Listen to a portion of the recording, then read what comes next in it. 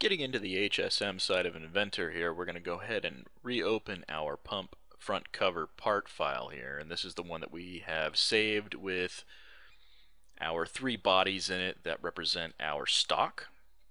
And for this particular part and example, we're going to go ahead and use this with the solid stock. We're going to machine this from a solid stock body. Now, to do this, first off, what we're going to do is we're going to actually turn the visibility on for this part.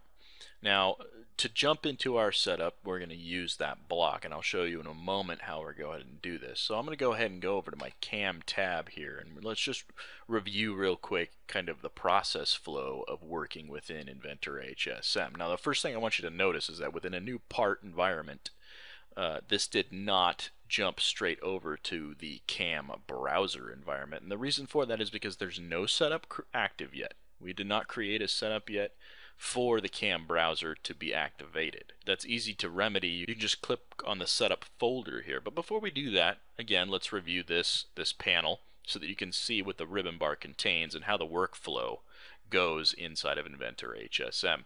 Now, it's a top-down, left-right workflow, which is very similar to everything within Inventor, with the exception here of the first panel. Now, this panel here with toolpath, this is kind of the tools that you're going to use the most, and they kind of keep that readily accessible in the top left corner.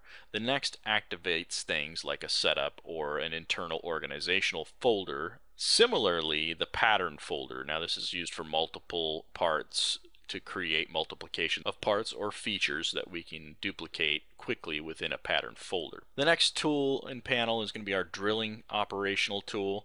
Then we have all of our 2D operations, and you can see each one of these with the drop down has a different functionality underneath it, similar to all of the design tools within Inventor.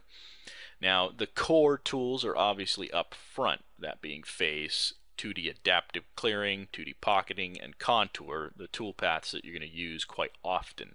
Now, underneath that drop down arrow, you'll see some of the tertiary operations that we can get into and that we'll be using to program our part. The next panel over is going to be our 3D milling, followed by multi-axis and turning.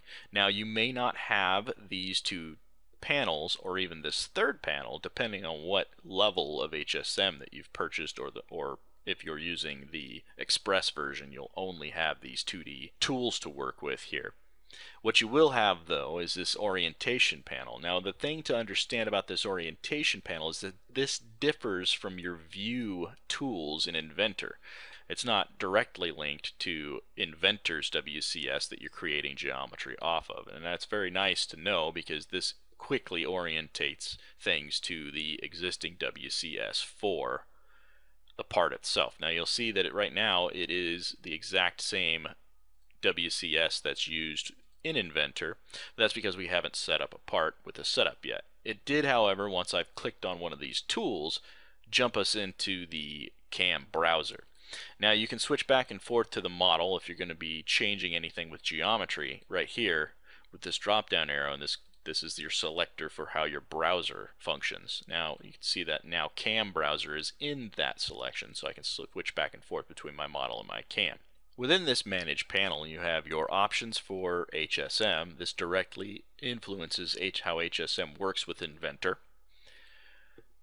Options in here for post-processing, you can do things like keep temporary files. I do not recommend using any of these except for ask before overwrite. Make sure that that is ticked. That way when you post G-code, it will prompt you before overwriting the existing program. Next option, we have a task manager. Now, this becomes more important when you're doing things like 3D or even a lot of work within 2D that you're going to process multiple toolpaths at the same time, kind of a batch processing system, and this keeps track of how your computer is performing those processes and also when they'll be completed.